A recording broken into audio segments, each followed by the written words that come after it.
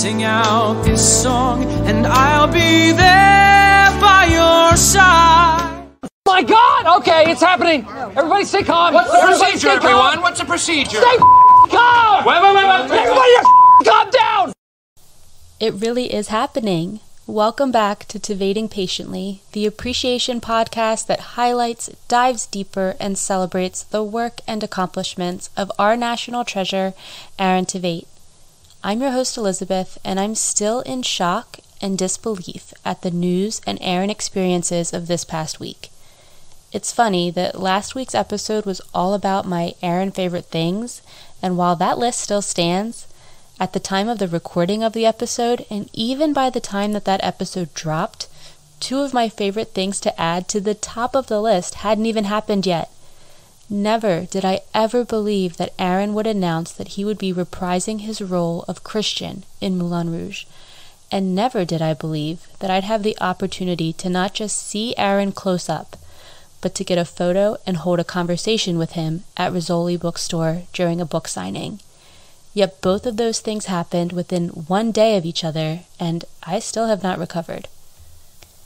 If you'll indulge me, let's take a stroll down memory lane for a couple of minutes. You know how there are just those moments where you remember exactly where you were or what you were doing when that moment happened?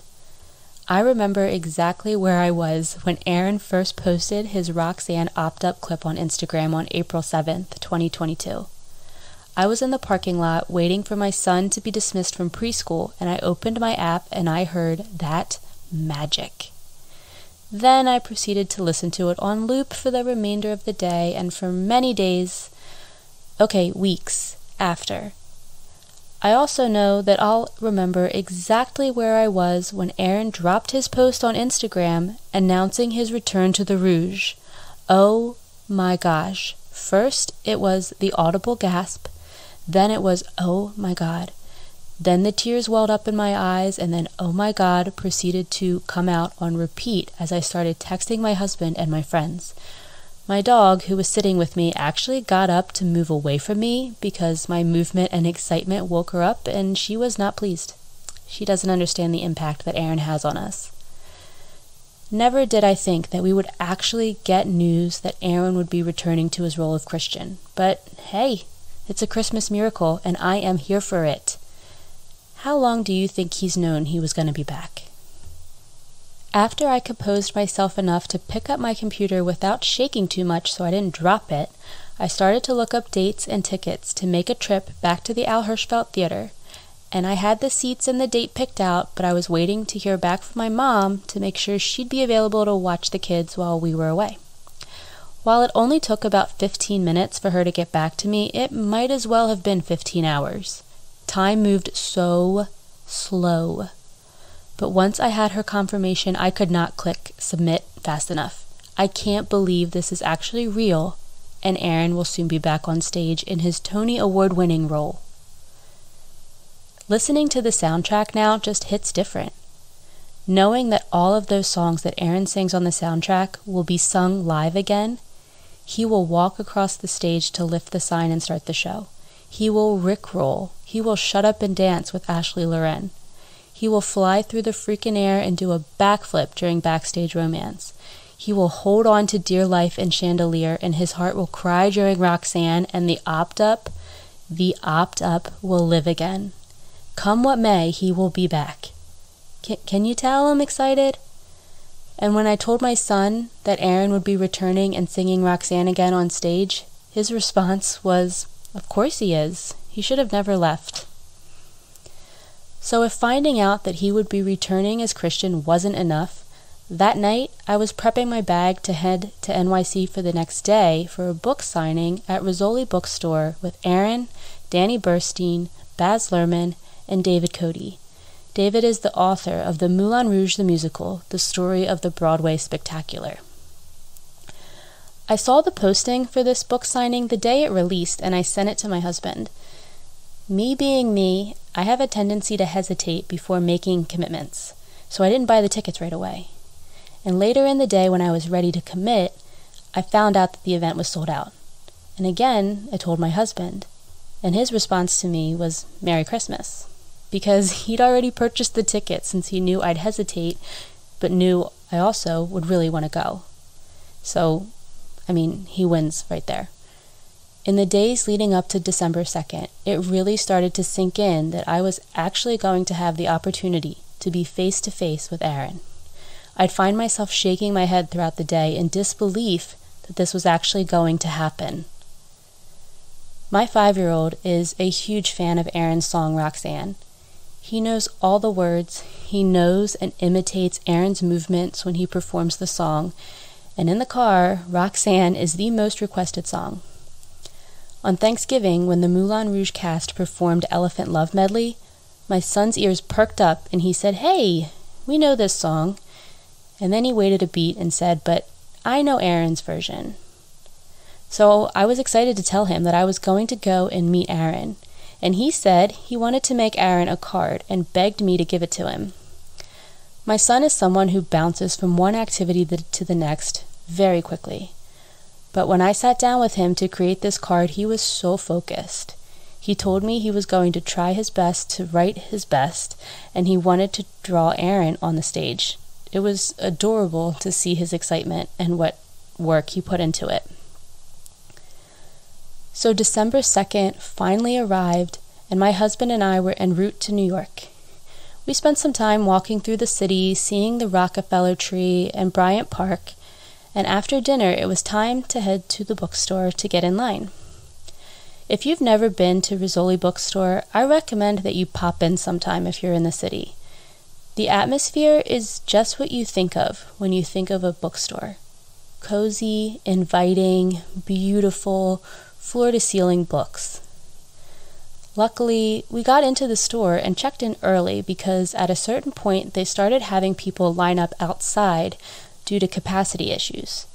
And while in line, my husband and I started talking with another couple, and the husbands hit it off talking about Aaron's role as Mikey Warren in Graceland, and us wives, we were fangirling over Moulin Rouge and Aaron's return.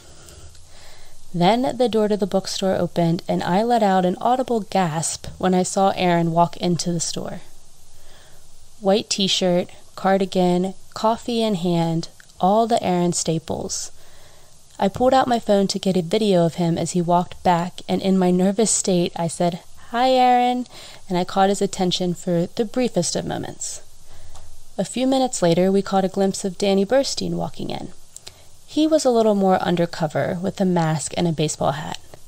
And while we waited, we watched Aaron, Baz, and Danny take photos together with the book, and the anticipation for the doors to open was real. While we waited in line, the Rizzoli Bookstore workers told us that they would be more than happy to take photos for us and to just hand them our phones when it was our turn to go through the line. So I worked it out with my husband that he would take video of me as I went through the line and met Aaron and Baz and Danny, and then I'd have the worker take the photo with the other phone. I don't know if I'd ever get this opportunity again, so I wanted to have all my bases covered. I must have repeated myself 17 times, but you got to do what you got to do. Aaron, he was just as genuine, sweet, and down-to-earth in person as he has always come off on screen and in interviews. I said hello to him right away, and he responded with a casual, "Hey, how's it going?"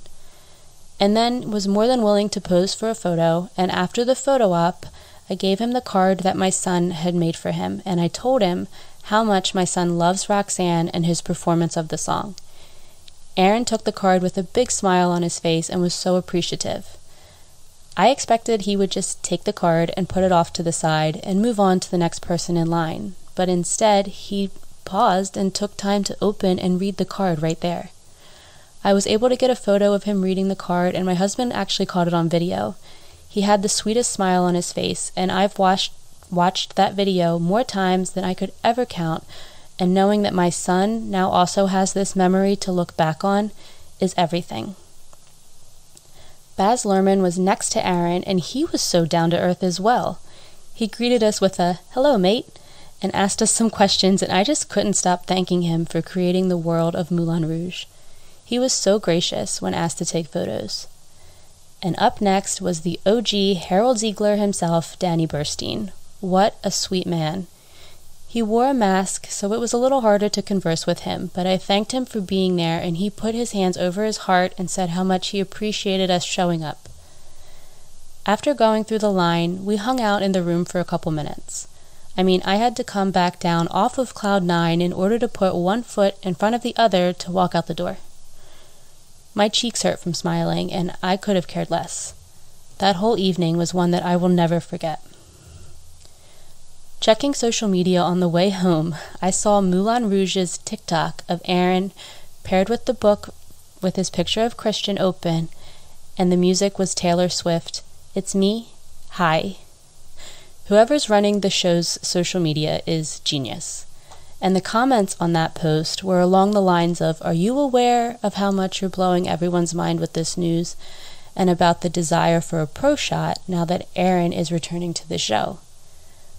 Moulin Rouge was commenting back that they know how much the pro shot is wanted and that they have so much more in store. What do you think?